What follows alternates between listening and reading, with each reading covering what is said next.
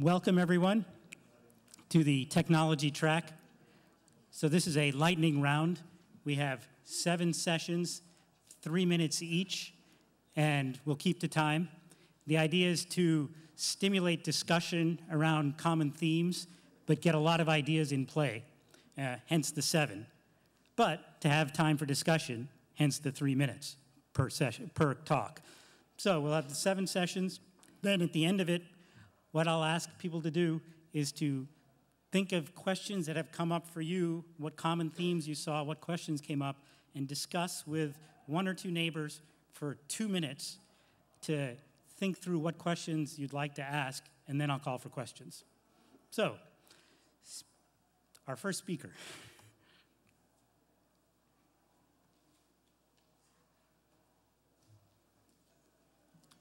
So, hi, I'm Daniel Lee. And today I would like to introduce our recent work, MOOCs in our group, specifically linking MOOC content using human language technology. And by linking, I mean how to associate relevant topics, relevant piece of content from different places like different MOOCs or different forms of course materials.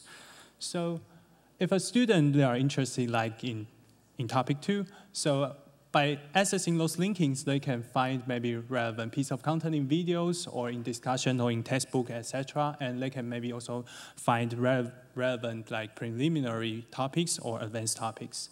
So in this way, we would like to enable students to create their own learning paths, and we hope to make the one-size-fits-all current teaching technologies to more customized one. So today I would like to introduce several small topics, aspects we explored.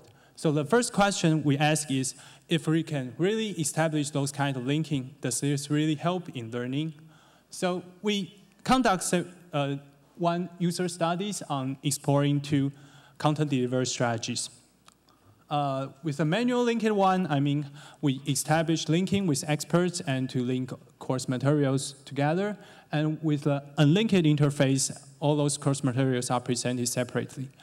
And we test several learning applications, a search and a summary applications, and we evaluate, and we found with our linking interfaces, students can search faster and they can summarize better, so linking seems help.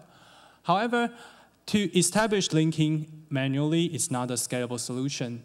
So we also propose a crowdsourcing strategies to ask online workers to do those annotations for us, and we compare the result to the expert annotation data. And those annotation data can be used to establish the linking system and can be used to train a linking system and evaluate linking system. And we found the quality of the linking based on the online workers can achieve similar quality to experts. And the third one is we also propose a graphical model-based linking algorithms which can use human language technology to predict linking automatically. And we also compare this algorithm to a more conventional information retrieval method, cosine similarity. And we evaluate our results on the crowdsourcing established annotation data, and we found our graphical model-based method can significantly improve the linking prediction accuracy. So the take-home message is the linking system seems help, at least in certain aspects of learning applications, and the HLT and crowdsourcing technology is promising for us to establish a automatic and scalable system. Yeah, thanks.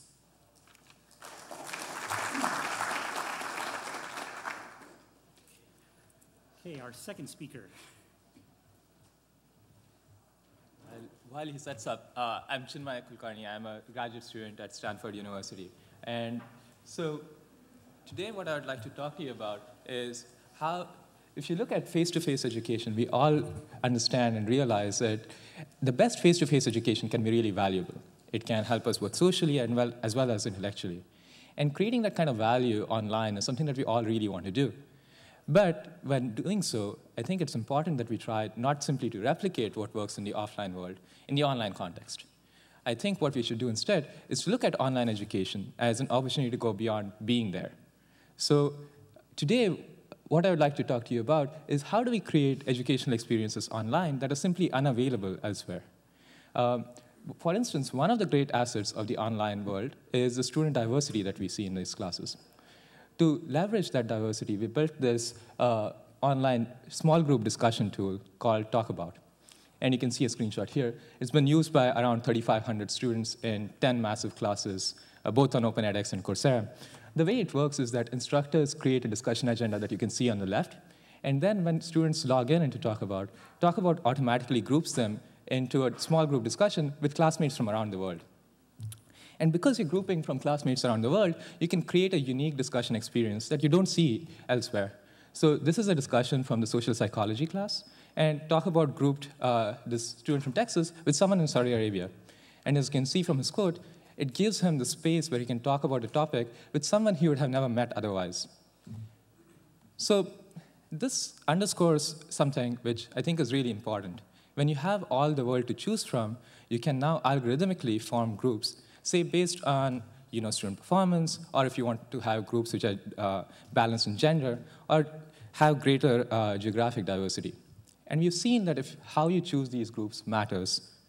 So we ran a randomized controlled experiment in the social psychology class, and we assigned students to groups either with participants from the same country, or to discussion groups with participants from many countries.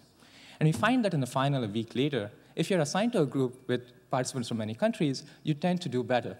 And this is significant both in this class as well as in replications in other classes. One reason for this is, of course, you become more of an active thinker if you see people who are different from you. So my dissertation research, again, is about creating these online experiences which are different and unavailable elsewhere. Talkabout is one of the two systems in my dissertation. The other is this tool called Peer Studio for near real-time feedback on open-ended work like essays. You can find out more about both these projects, as well as papers, links to open source code, and resources at this URL. And I'd love to talk with anyone who's interested in leveraging these opportunities. Thank you.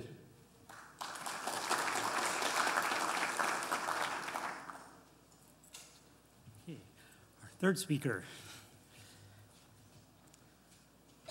Hello, everyone. I'm Sanjit Seshia. I'm a professor at UC Berkeley. At Berkeley, over the last year or so, we've been working to enhance learning in lab-based MOOCs. By lab-based MOOCs, I mean these are MOOCs for on-campus courses that have a physical lab component. An example of a course like this is Introduction to Embedded Systems, a course that I teach at Berkeley, which has a lab in the first 6 weeks where the students learn to program a mobile robot, the iRobot Create in this case, that's interfaced to a microcontroller board. And as you see, it has to avoid obstacles, climb this ramp, not fall off, and reach the flat portion, the so-called hill. And here, the students get a really hands-on experience, but it's not just the hands-on experience here, it's also the access to TAs, the excellent TAs we have, like the one on the Garvit, whose picture is on the side. And it's really that combination of hands-on experience plus feedback from TAs that makes this a great learning experience for them. So our goal is, how do you build an online virtual lab with a learning experience that's comparable to this one?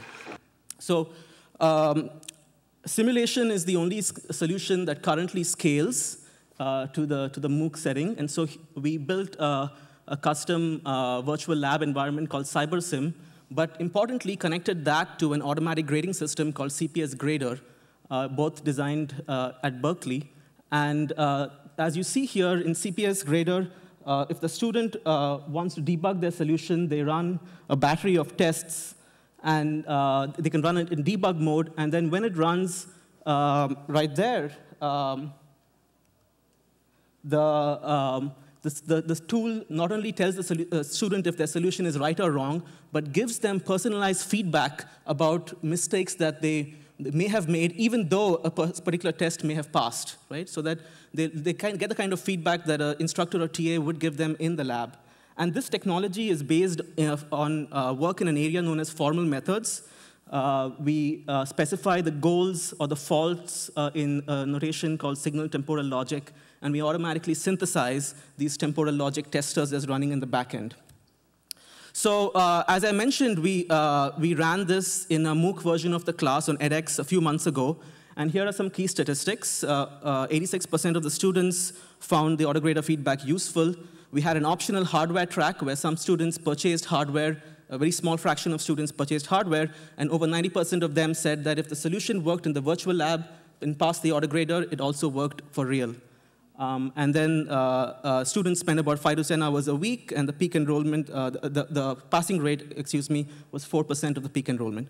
I think this area of lab-based MOOCs is a really exciting one, both from the research perspective and the teaching perspective. There's lots of future directions to really enable virtual labs in the range of science and engineering topics.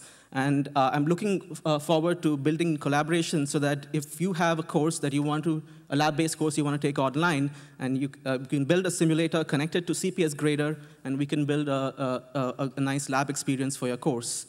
And so there's many exciting areas to combine formal methods with other topics, and this tool will be open source later this year. Thank you.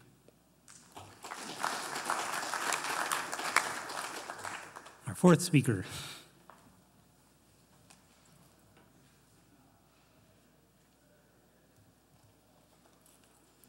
Good morning, everyone. I recently worked on a project. I'm Shibani from India, currently an undergraduate final year student. We worked on a project on blended MOOCs, which was an initiative by IIT Bombay. India has a large number of students interested in information and technology, and there are many institutions in India providing this education. There are around 5,000 colleges in India. But the concern is the quality of education we require. And IITs in India are the most prominent institutes. They provide a high-quality education there. There are about 1.5 million students appearing for the entrance exams to these institutions every year. But the intake is around 10,000. So that is a problem. And hence, IIT Bombay has created a solution to provide a good quality education, their own lectures to all the institutions in India. Why are they doing this? Because by providing lectures, the time spent by the faculty with the students will significantly increase. The time they rather spend lecturing, they'll spend on quality discussions. The practical sessions will be held under the supervision of the faculty in the local institutions. This will help the students learn better. And the essay type answers or the ORA questions like we encounter in EDX will be assessed by the faculty rather than the AI grading. So we worked on two aspects. One was the open response assessments, and we worked on multi-stage large assignments. The open response assessments, the self, that was the same old self-grading, then the peer. In case of assignments involving groups, we had two kinds of peer evaluations, intergroup and intragroup. So in intergroup, the groups would evaluate each other, and in intragroup, the members of the group would evaluate each other. And there would be the staff grading. Since the AI and the machine learning techniques are still under development for better accuracy. And the multi-stage large assignments, we have a concept in India of submitting a final project, a mini project, at the end of a course. So there are generally 3 steps involved. One is the group formation. This will be done either by the teacher or by the student. Then there is the assignment approval. The student submits his or her idea of the project, and it is approved or rejected with a reason. And the assessment will be carried out in the same ORA fashion, self, peer, or staff. Thank you.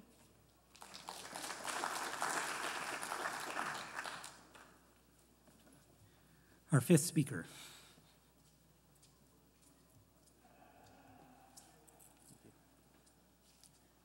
Hi, I'm John Kotwicki from MathWorks. If you're not familiar with MathWorks, we're a company here in the Boston area that develops mathematical modeling, simulation software. Our 2 core products are MATLAB and Simulink. And we're used in a wide variety of applications from general programming, data analysis, visualization, modeling, simulation, and general scientific computing.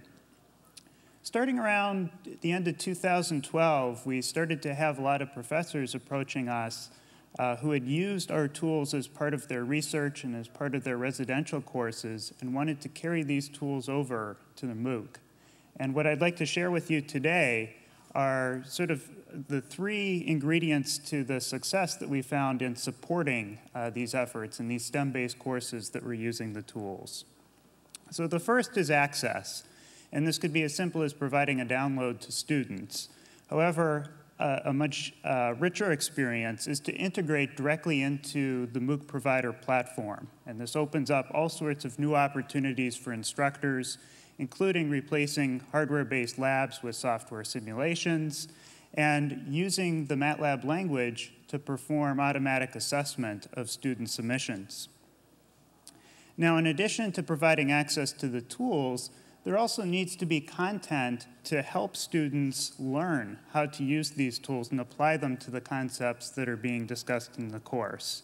And so this is something where we've been active in providing content for instructors as well. Our design philosophy here has been just in time, just enough. And so what we're doing is providing very targeted modules that can be inserted in with the assignments so that students are able to get exactly what they need at the time that they're doing the assignment. And if you think about sort of the stress that a student encounters, they're already overwhelmed with having to learn everything in the course, let alone a new software tool on top of that, as well as the stress of instructors who have to create all of this content. This is something that helps to save a lot of time in that area. The final tier here is support, and so we don't just provide these materials and walk away. We actively monitor and respond to the discussion board to help students, and this has the interesting side effect is we get feedback as well as to how students use our tools to learn and what we could do to improve. So to summarize, the access, learning, and support, the three tiers here for providing excellent tools for instructors to teach and for students to have a hands-on learning experience. Thank you.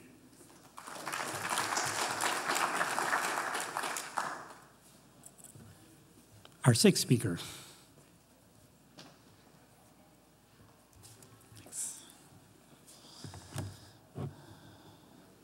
Hi, my name is Jake Hirsch-Allen. I run a software development company in Toronto called Functional Imperative and a software boot camp in Vancouver called Lighthouse Labs, but I'm actually here in my capacity as a representative for the United Nations Special Envoy for Education, currently Gordon Brown, former UK Prime Minister. And he's got a proposal called the Global Education Platform, which is an attempt to bring together a number of the more influential groups in online education and using technology to, in essence, build a platform that'll help those most in need, which is to say those with least access to those online tools. The goals are pretty ambitious, and so in about 3 minutes I'm just going to probably hit those goals, and I'd be happy in the discussion period to get into some of the actual projects and platforms that we're looking at building. But it's been about a year now that we've been working on this. We've had a meeting in December with a number of the key players involved. Brookings is running the Content and Accreditation Committee in conjunction with the OECD. I'm working with a number of software companies from Mozilla to edX to international organizations like the UN Global Compact to really bring together the key players. And the idea at the highest level is that the current global education system can't supply the quantity or quality of education necessary to meet international demands, and that's particularly true at the bottom of the pyramid. And technology sort of provides, in some ways, the means to do so. This was, in essence, the promise of MOOCs. Unfortunately, as most of you probably know, MOOCs are barely achieving that promise in the developed world, let alone the developing world. And so we're really looking at building a platform that'll fix a number of the problems that exist with the current online education tools, or at least try to do so. So some of our goals include aggregating educational content from a diverse range of providers, establishing standards for quality of content, type of content, technology, We have to ensure that all of this content is localizable, obviously not easy, and most importantly, that it's accessible. So it's going to probably have to come in some form that is both including video and images, text, and even SMS. We want to ensure that there's some sort of accreditation component. One of the key factors for most of these individuals is that once they achieve this education, they need to be able to then apply it in a way that can sort of get them a job. I wanted to quickly touch on a couple of the partners before I get to the end of my time. So I'm going to jump through slides on MOOCs, which you all know much about, and go through the list of some of the people who are working with us, because you can see that each of these organizations can play a role in ensuring that, for instance, the education we're working on focuses on primary education, that is to say K through 12, rather than the usual MOOC platforms, which obviously are these days mostly focused on post-secondary, free to end users. That in some ways it's going to have to be a pick-your-own-adventure type platform, because the levels that people are going to be interacting with it are going to range dramatically. It's hopefully going to include things like the best of some of the pedagogical learnings that have been discussed today and yesterday, from flipped classrooms to hybrid classrooms. And finally, it's going to be supported by governments, companies, and educators and employers around the world. Thanks.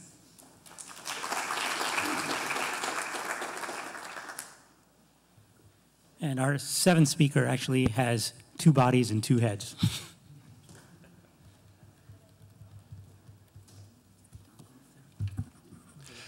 Hi, I'm Jeff Hellmer from the University of Texas at Austin. I teach music there. My collaborator is Andrew Smith Lewis. He's the founder and executive chairman of Cerigo. Cerigo is a memory management company that helps students learn faster and remember longer in a variety of topics. And in January of 2014 on edX, we collaborated on a course that was very successful in jazz appreciation. So what we've done is designed content to try to bring together the massive numbers of people we're able to reach with MOOCs with the personalized learning experience that's involved in Cerigo. So we use this for most of our assessment for this course, and we're using it in our continued UT Austin courses as well as a primary means of assessment. So what we're able to do is we've been able to create content that Andrew will soon be demonstrating here that teaches many of the facts that are discussed in the jazz course, and also helps imbue musical concepts into the students, and allows for the collaboration to be individual and for the teaching to be individual in that way. So I'm going to turn it over to Andrew now to talk a little bit more about what's going on. Thank you, Jeff. So let's learn a little jazz this morning. Nothing like 2 minutes in a live demo. So I'm on the edX platform right now. I'm looking at 2 courses that have been integrated with our platform. Biology here, and also jazz. And I'm going to show you our jazz course. And in the jazz course here, we've got a practice your knowledge section built in through LTI into the edX platform. And there are several modules here: how jazz works, jazz facts, deep listening. I'm going to run our Jazz Facts 2. And the idea here is that the application, what it does is take foundational knowledge and space it out over time so people can really master the basics. All the content was created by Jeff. So here we've got my memory bank that shows my progress on content. I can see when I last studied the content or what my upcoming schedule of review is, all managed by the system. I'll show you what a little content looks like. When I run it, it comes up and it says, hey, do you remember which artist recorded A Love Supreme? Any takers? We're going to go with Johnny Coltrane. So there's one item in the system. We've got some notes there that will give me some background about Coltrane. I can listen to a little bit of jazz, all contributed by Jeff. Move on to the next item. Can I aim an error from the artist from the fusion error? I will get this incorrect, and I'll repeat that item. And in the background, what the system is doing is looking at not only when I'm given a question, do I get that question correct or incorrect, but how difficult was the task, and it uses all that information to figure out when I should see that content again in the future. If I jump back to I'll show you what goes on for the instructor as well on the analytics side. So here I'm looking at a course that Jeff is actually running live right now, and all of these little heads are individual students. So Jeff can zoom in and see how his students are doing. This is a live class at UT Austin. I can see when they last studied or what their upcoming schedule of review is. I can zoom in on an individual student and see what items they're struggling with, what content is easier, what content is difficult for them. So now I've run out of time. We have a lot more to show you, and we hope to get a chance to meet with you all in the future. Thank you.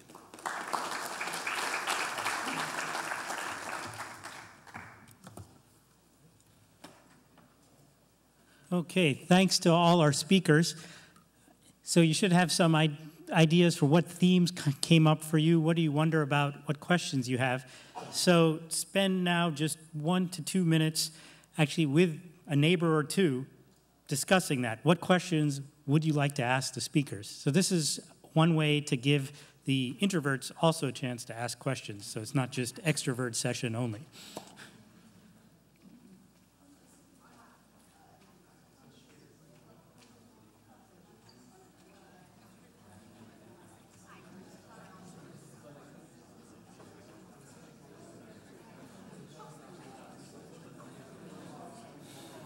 Okay, so if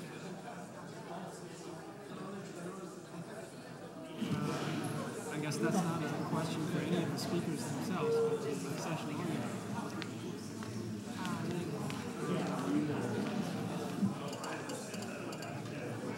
that's the mic.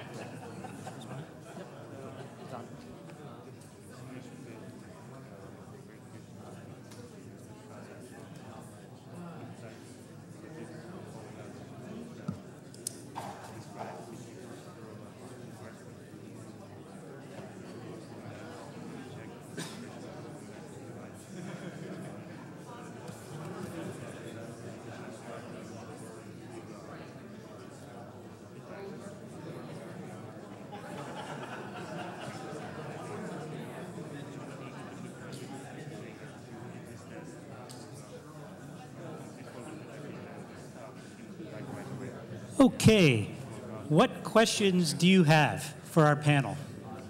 What sparked your interest, made you wonder? Yeah, go ahead. The microphone should be coming over. Hi, Cassandra Hori from Caltech. Several of you are integrating external or new elements into existing platforms, so I'd love to hear more about the process and the experience for students in kind of crossing domains with those apps or modules. Do you mean how was it, whether the students had trouble with it or were interested? What? Yeah, more about the student experience and whether it was seamless or whether they had to jump in. So given I have 2 projects, both of which are external tools, I thought I would start. Actually, students have an easier time than you would imagine because both the platforms that I've worked with, OpenEdX and Coursera, have single sign-on mechanisms, such as OpenID. And the only thing that students actually need to do is to click a button and say login, right? But the real challenge in using an external tool, or any tool for that matter with MOOCs, is making the value clear to students, right? Why should I be using Talkabout, or why should I be using my peer assessment tool? And we've noticed that just by making that value clearer, we've got from a point where 70% of students would come to our external tools and do nothing, to a point where we've got around, I think today it was 73% of students come in and decide to log into the system. So removing the friction is one part of it, but the bigger part is making the value clear to the students. Just to answer that same question, in our case, we had this virtual lab software, which it was such that it couldn't be integrated into the browser, into the standard edX tools. So we went for a local grading solution, a local solution where students would download the software, run it locally on their machines, and all the grading would actually happen locally on the machines. And then the results would be transmitted back to the edX server, back to our server at Berkeley, cross-checked, and sent back to edX for the students to see. But all of this, thanks to some great work by people at edX and people at Berkeley, was seamless from the point of the student's view. Right? They were submitting their code, and then almost instantaneously, they would see the results on edX and the green check mark.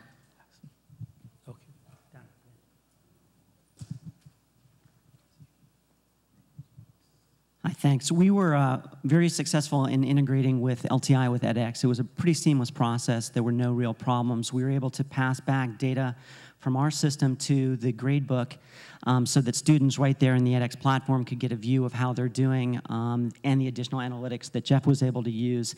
And we were able even to integrate it in such a way that Jeff could determine grades for students based on their performance in the system. The only thing that we weren't very successful at our first run was probably mobile. So we have a mobile solution as well, and we only saw about 10% usage on mobile. So that's something definitely we'll be working on the next round to improve. And for MathWorks, it was actually an opportunity to enhance the student experience. For the past 30 years or so, we've been a desktop application. And if you've ever started up our applications, you know, they're complex engineering tools. There's a lot of features. Students get overwhelmed seeing that for the first time. And so by integrating, we were able to pull out just the elements that were necessary for the lesson and take some of that away and make it a little bit easier for the students the first time around. Okay, thanks. Question? So I have a question for Texas and Serago. I'm sort of familiar with the system. It's a wonderful system. The way I understood that you track the memory and things like memory decay for each learner in your MOOC. So here's my question. Were you able to identify patterns among learners who are dropping out as opposed to staying with the MOOC? Because, as you know, attrition has been one of the big issues. I don't think we've had that much research on that particular topic, but what we noticed was we had a very good retention rate once people started. You know, once we felt that Serago was one of the ways we were able to keep people in the course, that it kept them engaged more than the traditional assessment. If I could comment a little bit on that. So what we saw at the end, for everyone who enrolled, we saw about a 12.4% completion rate based upon performance in the Serago system. And 60% of those users scored on the honor roll, which was 90% above. And actually a third of those users got a perfect score in the system. So we saw a good amount of engagement and retention. How that transfers to real-world knowledge is a separate question. It would be interesting to see if you can identify, you know, along with that, any patterns among learners who dropped out. This is what we're all trying to figure out. Yep, I agree. Okay, question.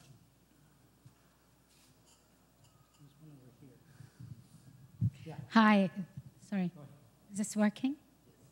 The question is for the initiative that's led by the Special Envoy, the UN Special Envoy, and we have different questions, both targeted at the same speaker. And mine would one be... question, please. One question. One question. There's so many in the queue.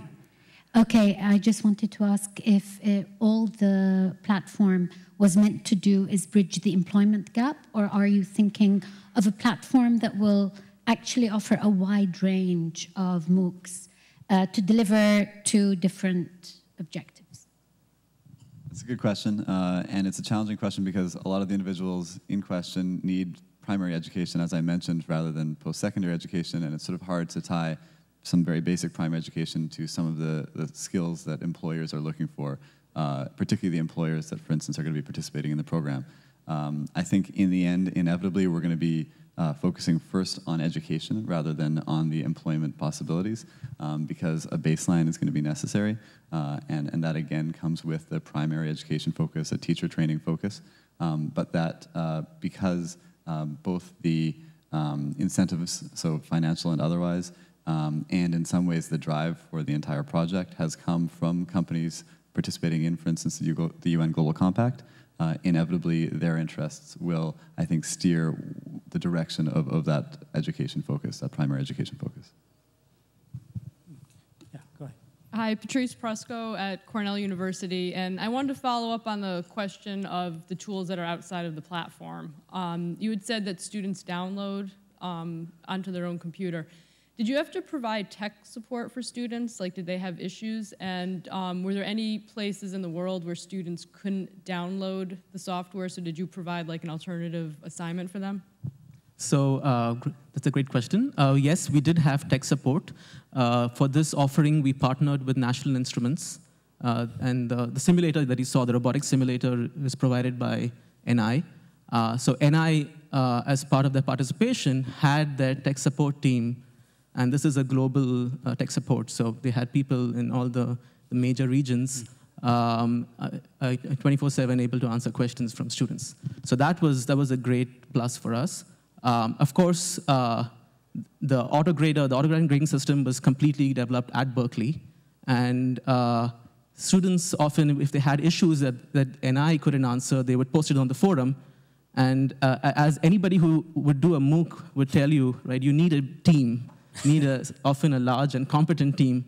And I had a wonderful team of people, both from my research group as well as from NI and other people at Berkeley, who were looking at the forum, and anytime an issue came up, they were very great at responding to it. So I think that was a big plus. Now, in terms of the download issue, yes, there were complaints about the size of the download, but it was a one-time thing, and we alerted the students well enough in advance that I think everybody had everything set up just fine. And when the time came for the labs to begin, which was 2 weeks into the course, I think it was pretty smooth sailing. Sanjoy, can I add? Yeah, okay. Yeah, please go ahead. So Talk About is based on Google Hangouts, and Google Hangouts turns out is blocked in countries like Iran, Belarus, a number of other places in the world. And so yes, there are students out there who we would really like to use systems but can't right now. I think the solutions that we have done are, there isn't a single solution, but the ones that we've tried are providing ways where they can have alternative means of participation. So you can do an in-person discussion. You won't really get the benefits of a global community, but you have something. The other is to make the tools that we have self-service as possible. So if we detect that Google Hangouts is blocked in your country, then we show you the fact that it is blocked in your country, or you can't load it because you don't have the plugin. And we try and help students to go through that. And I think, though I'm a researcher, I think I spend a lot of time on student support in some sense. And I think it's really important, especially when you're developing something new. So with Peer Studio, for instance, just yesterday we had like 20 different student inquiries as to how they should use the system. And we try and address all of them to start with, and then try and convert them into self-service tutorials for students to use. I think that model has worked pretty well, having this high touch to begin with, and then making it self-service as we go. Thank you for the insight. Have you ever thought about countries, for example, the country where I'm from, where gender mixing is prohibited anywhere, anytime? So in that way, learners will lose the opportunity to try the social activity or the geographic diversified activities. What was prohibited? I'm sorry, I didn't hear Gender that. mixing. Oh, I see. So Asma, you're from Saudi Arabia, correct? Right. So the example that I showed was a student from Saudi Arabia. And I think, actually, if you think about it, MOOCs are an opportunity for students who are otherwise unable to participate in education to do so, right? So we've had lots of students, for instance, my advisor teaches a class on human-computer interaction. And one of the things that he told me was, people who have mobility problems, right, can't go into the real world to do need finding. You can't just say, go watch people in line, because it's hard to get to some place that's public and if you have a mobility problem. And what we can do with MOOCs is make it a little bit easier for people who otherwise don't have that access to get access to such communication. So I don't really know the social system in Saudi Arabia, but I know that a lot of students in Saudi Arabia, both men and women, are using Talk About. So yeah.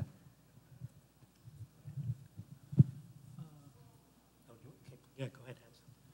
Yeah, and I think if in that cases, I think an automatic system might also help, like automatic intelligent tutorings based on some machine learning or natural language understanding problem.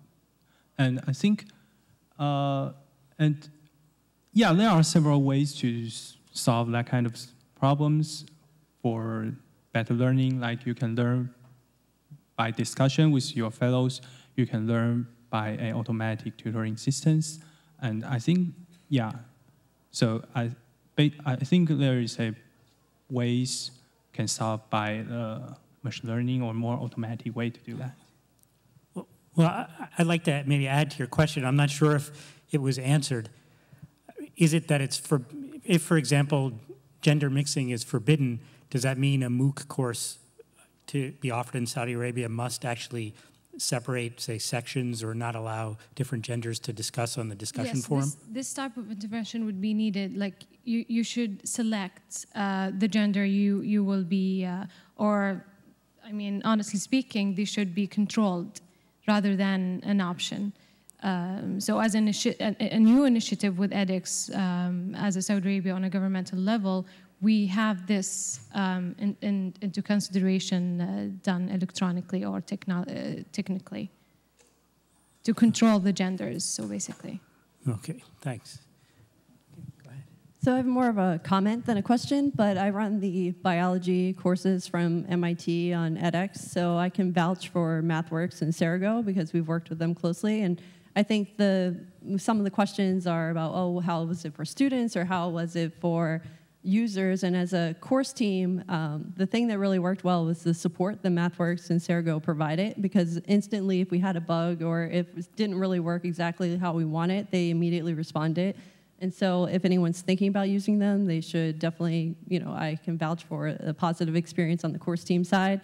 And on the student side, there was a lot of positive comments about both. And I think for Cerigo, we're using it more for, our course is more for problem solving, but it is flashcards and memory based, but the students still need to know basic facts for biology and vocabulary. And I think that, just adding that as supplement to the course helped a lot with the early on in the course and the material to help them just understand basic facts and help with that part, even though it didn't count for a grade for them, but they enjoyed it. There was a lot of positive comments on the forum for it. Yeah. I want to echo what you said about the great support from Cerigo. In our music course, we were able to not only cover some of those facts, but we were also able to teach listening examples, which were really wonderful. So we had the students learn how to recognize selections from a particular list and also learn from unknown selections, musical aspects such as form, rhythmic feel, harmonic progression, those kinds of things. And so we've been able to try to find some other ways, some other topics to involve with Cerigo as well. And we found it seamless both in edX and in Canvas, which where we're using it now. And we're using it, again, as part of our assessment for the grades for the course. Do you think you could use it for example, introductory calculus, say integration techniques, where, there's 7 or so tricks for doing integration, variable substitution, trig substitution, this and that substitution, where it could just see, if you get the right level of granularity, where the students need more practice and less practice, or how much involvement would the faculty have to have in doing the curriculum design to do that? I think math is a challenge for our system. It's not the best fit. I can tell you, though, anecdotally, we just finished this study in the K-12 space with 4,000 charter school students over a semester, and algebra was one of our best performing courses. We got a 13% bump on a final exam against a control group. So, they beat our expectation, and we certainly want to inform the system to be better for math, but it is a tougher fit. Oh, okay, interesting, thanks. So it seems also one theme that I hear in many of the questions and answers is the scaling problem in just tech support. How do you, if something goes wrong 1 out of 100 times and you have 100 students, well, that's okay, but when you have 100,000 students, you're up all night, all the time answering questions on the forum, and how do you scale that? So one thing I think it would be good for everyone to think about is how can you push the knowledge back to the nodes of the network so that people either can answer their own questions or find ways that it doesn't all come into the center. Yeah, go ahead. I have the mic? No, there's a mic. So I completely agree with what you're saying, but I would like to say that often we think of tech support as a cost to deploying new technology, and I think actually it can be a great opportunity. Of the 20 emails that I told you about yesterday, I think all of them are in some way me trying to do some need finding to see what students really need, to see how they're using the tool that that we want them to use, and to see what is it that they're getting out of the tool, right? So instead of simply looking at it as a cost factor, I think it makes sense to also look at it as a way of looking at what students need instead of just asking them in surveys multiple times. Yeah, so it's anthropology and development at the same time. That's great. Yes. Yeah, go ahead.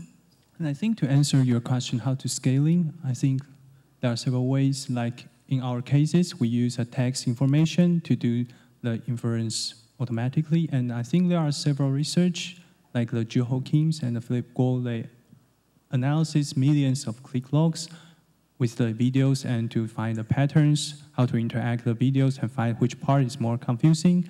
Or you can use topic modeling to analyze the forums discussions to find is there any similar questions, and you can answer those questions once, and you can make your system more scalable. Yeah, also I think one also to add to that possibility is context-based annotations. So for example, the forums, people say, well, I had a problem on this problem or this issue didn't work for me, but you don't know, it takes you forever to figure out exactly where people were complaining about or had issues. And if there was some way of making comments right away, as was discussed yesterday in the annotation session, that would actually speed up the possibility of finding where the problem is and maybe actually for students to answer each other's problems. Question, yeah. This is more of a comment, and I'm Sejal from UT Austin, part of Jeff's team as well, and a pleasure to work with him. Just as a comment for tech support and supporting these integration tools and scaling them, one thing that I think Serago and the team did really well is also come up with an introductory video for the students right before the course so they know what is the purpose of the tool, how it affects their learning, and how they're supposed to use the tool. And we embedded that in various parts of the courses as well. So that really helped ground the students also and just let them be aware of, here are the browsers that are supported, you know, this is how you're supposed to use the tool, this is where you're supposed to use the tool and how it affects your grade and learning. So that really helped like establish a baseline for the external tool and also add in how they can get support for the tool. So that was a good model that I think worked for our course. And that's consistent with the comment, or your comment before, that it really helps. One of the most important things is to explain to students why are they using this other thing. I think the communication is really key, just getting that a couple of weeks out early into the course. We had an embedded systems course as well, and that had a software download and a kit to buy, but we allowed a couple of weeks of time for that to get that all fleshed out. Thanks. Any comments? Questions? Yeah. This is just a microphone's coming. Follow up to the embedded systems course. When you have kits involved in lab kind of situations where there might be virtual labs and kits, how do you scale that? That's a great question. We had a lot of support from Texas Instruments who helped the course and sponsored the course as well. So they helped with a lot of the web-based components, delivering and selling the kits globally and having distributors at different countries. So they were a big partner in that course. And just to add to that, for our course, as I mentioned in my presentation, we had an optional hardware track. The reason we made that optional is we wanted the course to be free, but those students who could afford something to pay for a kit had that option. And again, the partnership with the company providing the tools was key. In this case, we provided links to students to buy the robot from iRobot and to buy the microcontroller board from National Instruments. And we gave them detailed instructions on how you put them together and make the robot. And there was a small number of students who were motivated enough to do that. And so I think, going forward, I don't know if we'll make this a mandatory option in the next iteration of the course. Mandatory option. Because for students to take, because I think it's. Again, there's lots of places around the world where it's very hard to get access to the hardware. But we did a survey at the end, and we asked students in the course, we gave them 4 options, like, for a future offering, how much would you be willing to pay for hardware? Okay, and we asked them, either the first option was, I don't want to pay anything. Right? Second was, anything below $100 is fine. Third, 100 to 500, and fourth, I'm willing to go beyond 500, right?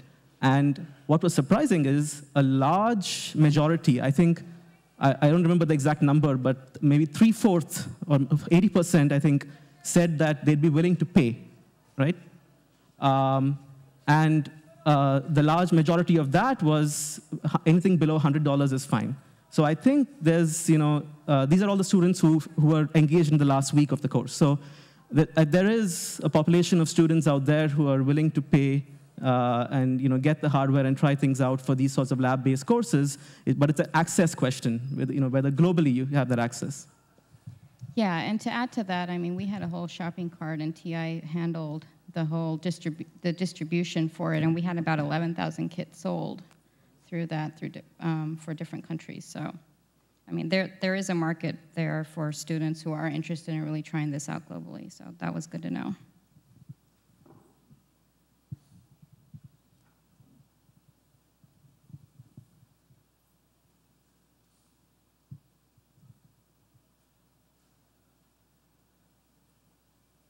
Okay, since we have no more questions, I'd also like to invite the panel to say any last thoughts that they have and messages that you want to tell everyone. So you can pass if you like, or you can say your own. So 2 messages. I think lab-based MOOCs are a super opportunity, not just for teaching, but for research in science and engineering.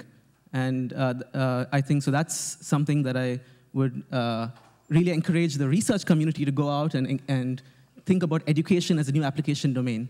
The second message is the particular sub-area of computer science that I work in, formal methods, has a lot to offer to education at large, even beyond the specific lab-based MOOC work that we've done. I guess it's not so much a message as an invitation, right? So I think we've all taught people in some capacity or another. And I think I'd like to invite you to see, what if you could have this diversity that you see in the online world, or what if you had the scale in the online world? How could it improve what you teach students? Instead of trying to replicate what we've already learned, I think this is a great opportunity here. So if any of you are excited about this, I'd love to talk with you. And I think I'll just take an opportunity to summarize something that I think was kind of the theme emerging from here, and that is when you incorporate technology, it's not just providing that access. It's really all the things that go along with it. Providing that learning content, providing that support. These are things that aren't insurmountable challenges, but they are things that need to be thought about. And there are a lot of good tools out there. Something I was going to add to the discussion is, from our experience, just sort of monitoring the discussion boards, the community really does kick in here, and great things happen at that kind of scale where students help each other.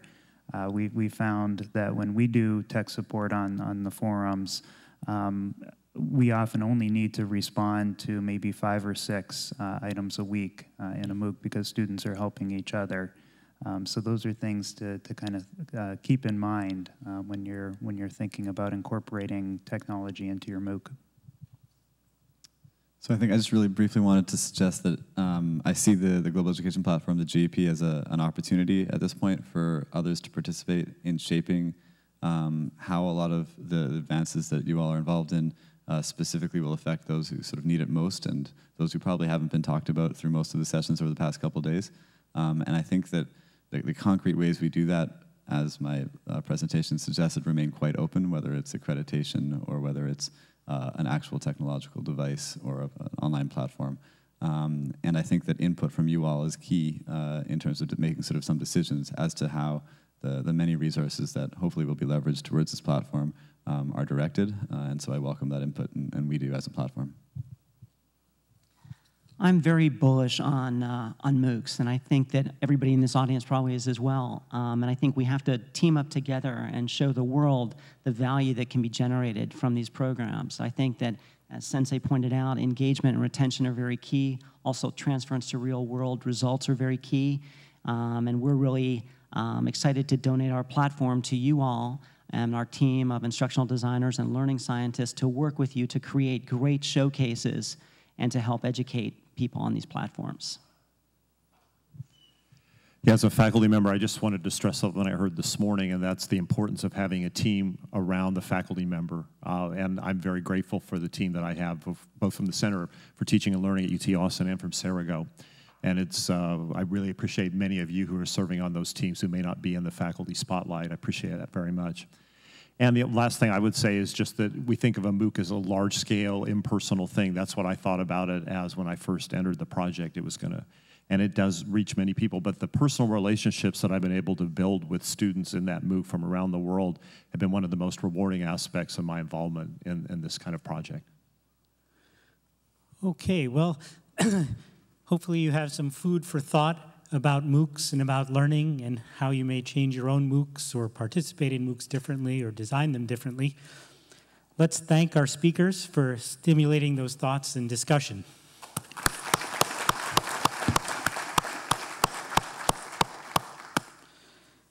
And now, let no one stand in the way of lunch.